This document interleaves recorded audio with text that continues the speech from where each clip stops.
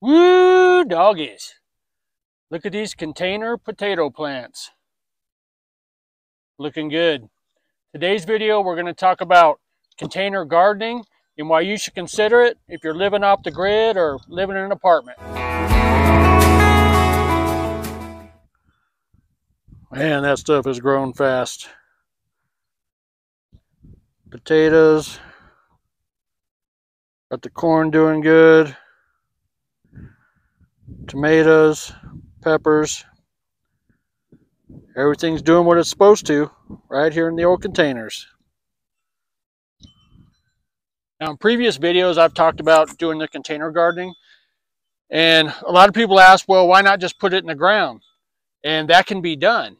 But here where I'm at, the soil is a little more sandy and you don't have quite the nutrients. I could do a lot of things to add nutrients, but that's going to take a lot of time, effort, and money.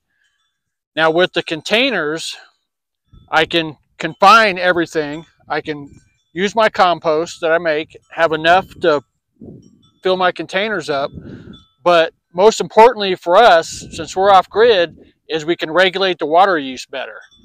And by just having the containers, I have more control over what and how much water I'm putting in each one. So I'm not wasting it.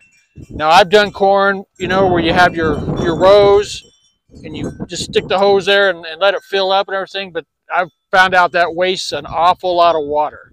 And that's something that we don't really want to do out here. We don't have a well, we have rain catchment, and we haul our water from down the road here at a local community well. So saving water, it's an important thing for us.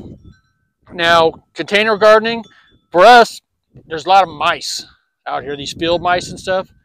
They can't get into them. They can't climb up them, so they don't get into them and destroy them. Or where you're planting your seeds, they can't get in and dig up your seeds, which I've had happen to me before when I do it in the ground out here. So a lot of critters, and these containers help keep them away. Now, if you're going to container garden, there's a lot of ways you can do it. You know, I have them obviously in these regular black planters, but if you're in an apartment or wherever, you can grow things in containers or buckets. Now, buckets, for example, what you want to do, a white bucket would be preferable because it doesn't heat up as much in the sun. You know, it reflects the sun a little more. I know this bucket here, it's from Tractor Supply.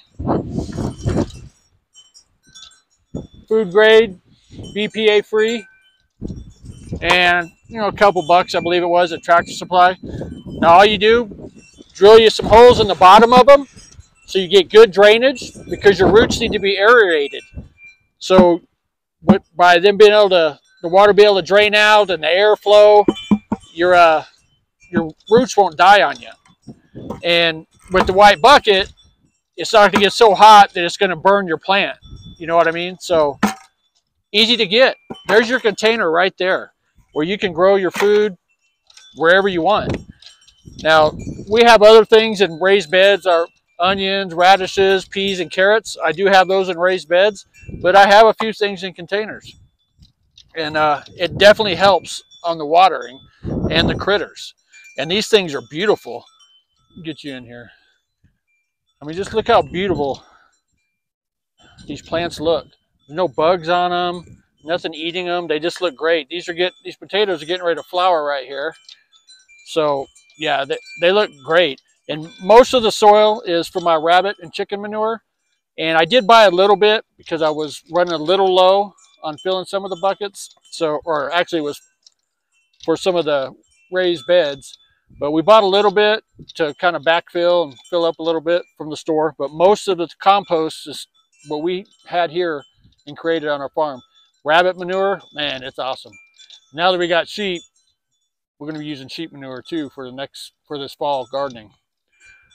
So yeah, there it is. If you want to garden simply, just do it in containers. Dabble around in it. Do a little, you know, gardening dabulation.